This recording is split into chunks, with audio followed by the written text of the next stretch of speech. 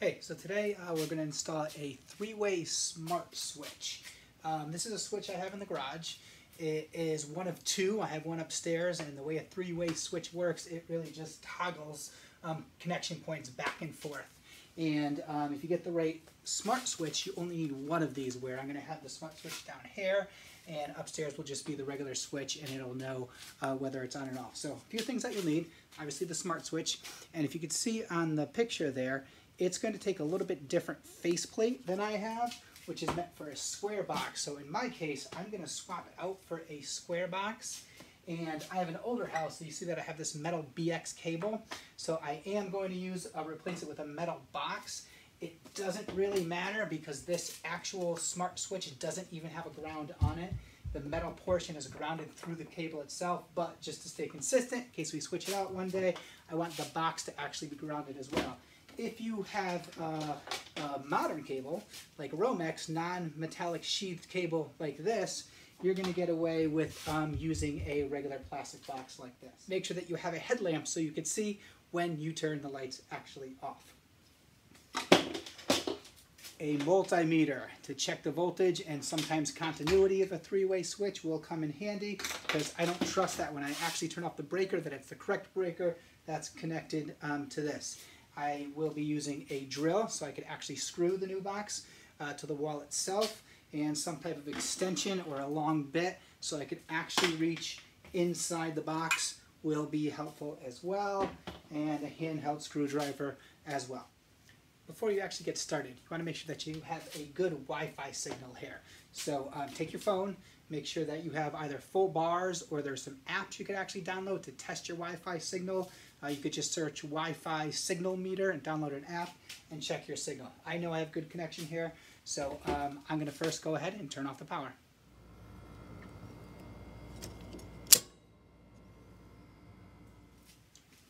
So the lights that this switch controls are actually off, so that's a good sign. I'm going to start opening this up. Before I touch any potential live wires, I'm going to check with the multimeter. I do have a couple outlets still on, so I do have some light here, so I may not need the headlamp, but I'm going to keep it handy just in case.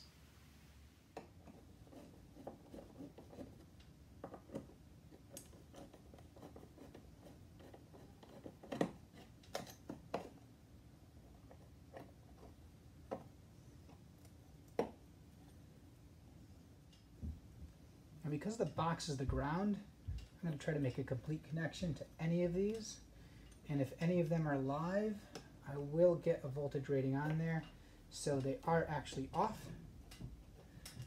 And I'll need to figure out which one is the live wire and which one are the travelers that just go to the other switch. This is some old wiring. So I have a black, a red, and looks like a white. I think that both of these are travelers. This is power. Here's how I'm going to test that out. I'll switch this to continuity. And I should hear a sound when I connect this. There we go. Perfect. And I'm going to check across the switch from here to here. So right now I have a connection there, and I don't there. Yes, no. When I flip the switch, I now have a connection there and not there. So that means that this is my power, and these two are my travelers. So really, it's just toggling from power back and forth to these two travelers. So the red and the white are my travelers, and this is my actual power.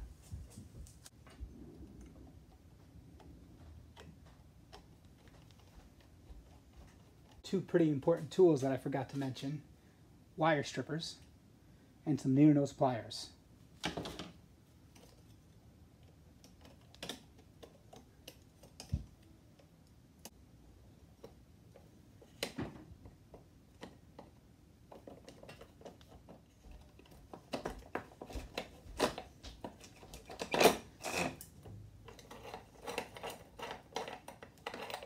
This I'm going to reuse on the new box. Some unexpected tools, because this sucker is nailed to the wall.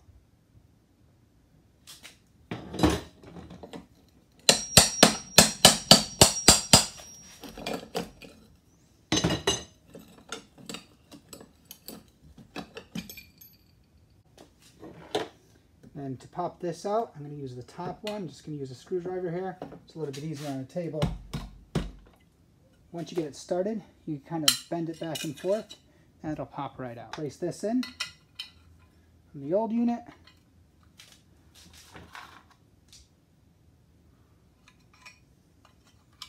This screw is at a good point where I could actually tighten it.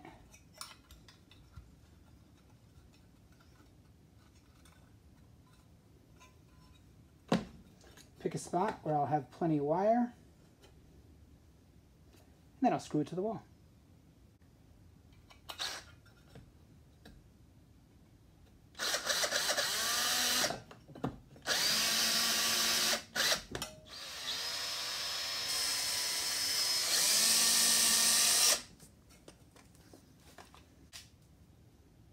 Feed my wires back through.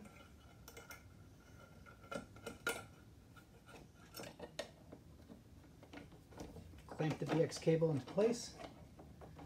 And again, this actually acts as the ground. That's why you don't see a bare copper wire as you would in romex cable. If you have enough wire, it's easiest just to cut and restrip these cables rather than trying to straighten those out. So I will do that.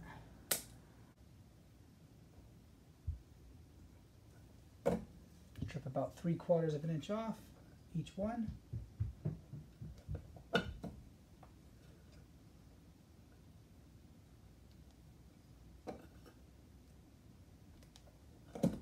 And these ancient wires are a little bit oxidized. So I'm going to grab some steel wool, just clean them off so it makes a better connection.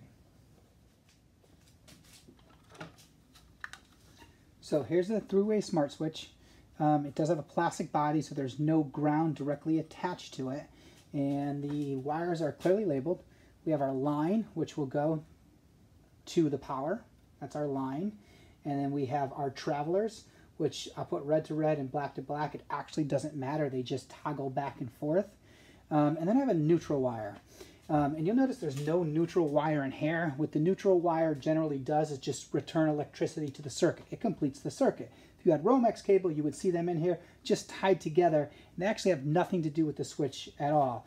The reason why I'm not seeing it here, I'm guessing they, in the box where the first switch is, they tied them together to return the power to the circuit there and didn't waste copper wire to come all the way down here.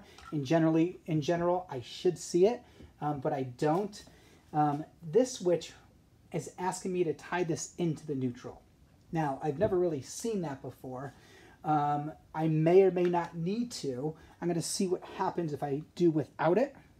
However, neutral and ground are basically the same thing. So if this doesn't work without the neutral wire being tied to a non-existent neutral cable, I'm going to actually attach it to a screw to ground itself out to complete the actual circuit and see if that works. So let's start with the cables that I actually know. You'll also need some appropriately sized wire nuts. They'll say right on the package what they're rated for based on the gauge of wire. This is 14 gauge wire. This is, I don't know, probably 14 or a little bit less. So as long as it's somewhere between one 14 gauge wire and more, it should work. So I will do the line to our line. And when you're going from solid cable to braided cable, which we have here, I'm actually going to extend that braided cable up a little bit higher because that will squash down when I put the wire nut on.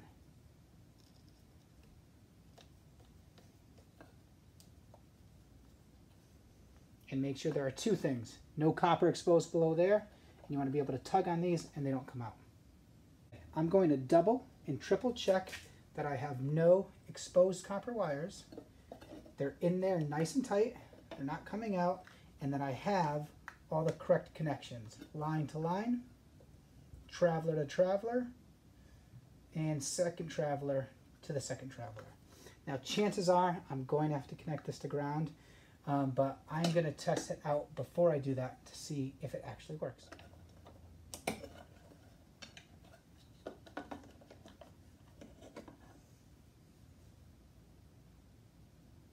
Okay, let's turn the power back on.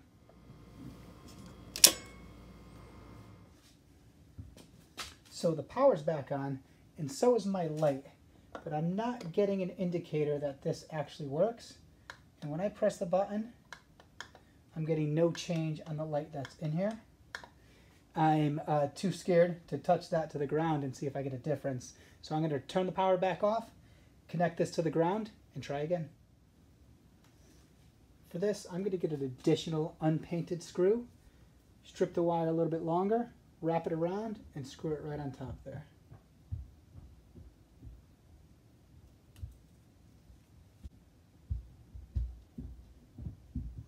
I would wrap it around clockwise because that's the way you'll be tightening it, and it won't unravel like it would if you're going the opposite way.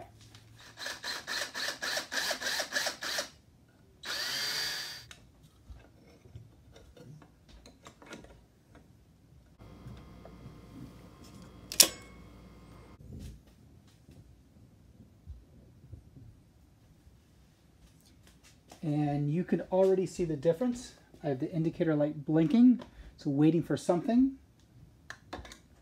And the switch works right now.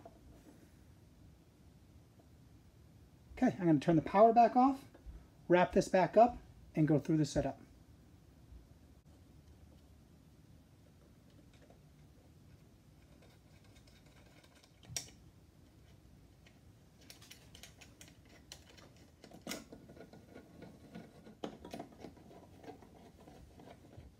This particular model, this doesn't even have screws on it.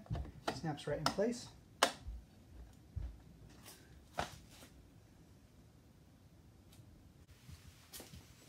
So the switch is installed, and I installed the software for it. That'll be different for each switch, so follow whatever the manufacturer recommends. And I want to confirm one thing. Since I had to connect the neutral wire to the actual case, I want to make sure that there's not, or I made a mistake somewhere and there's not 120 volts running through all this. So I'm going to take my voltmeter and just touch it to the box and find a suitable ground, which I have another switch up here that's on a completely different circuit that brings it to ground. And I don't see any voltage running there or on anything that may be potentially attached to ground. So I'm happy and comfortable touching this now, and that's safe. And you can see that the switch works manually and on the app. Thanks for watching.